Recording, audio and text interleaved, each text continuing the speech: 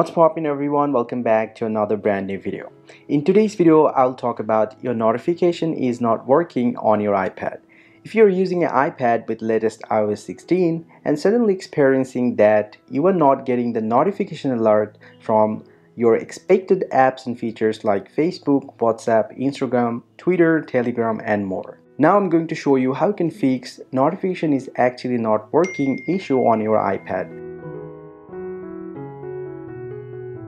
So before you start any of this process, first thing first, you need to make sure that you are not turned on Do Not Disturb mode on your iPad. So to check this out, you just go ahead and swipe down from the top and then tap on Do Not Disturb mode. And then if you turn on Do Not Disturb mode from here, then just go ahead and turn off this option, because if you turn on this option, you're not going to get any notifications from your iPad. So after that, the next thing that you need to check out is just your notification settings. So to do that, just go ahead and open your settings and then scroll down to the notification, just tap on it. And once you are in notification settings, just make sure the second option called the show previews is not selected to the never option. So here, just go ahead and select always and then just get back from here. And also you need to make sure that the notification is actually turned on for your individual applications. So here for me, here as you can see, I have a few applications listed under the notification settings. So here as you can see, the first option is for the FaceTime. If I tap on here as you can see that a notification is actually turned off. So just go ahead and turn it on and make sure that these three different option is turned on as well. If you don't turn on this option, you will not be able to get any notification from this individual application.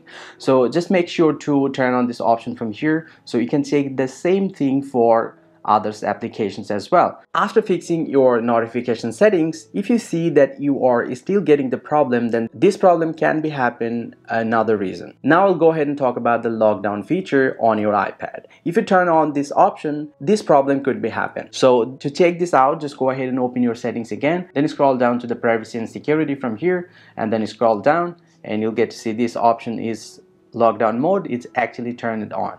So in order to turn this off, just go ahead and tap over here and then tap on turn on lockdown mode, turn off and restart. Your iPad is going to take a restart and your lockdown mode feature will be turned off. After turning off the lockdown feature on your iPad, if you see that you are still not getting notification, then the last things that you should do is just simply go ahead and open your settings from here and then just scroll down to the general and then scroll down again from here, and then you'll get to see this option called transfer or reset iPad, and then tap on reset and then select the reset all settings from here and tap on reset and reset again, and your iPad is going to take a restart and your problem is going to be solved.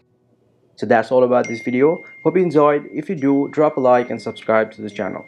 See you in the next video, and thank you very much for watching.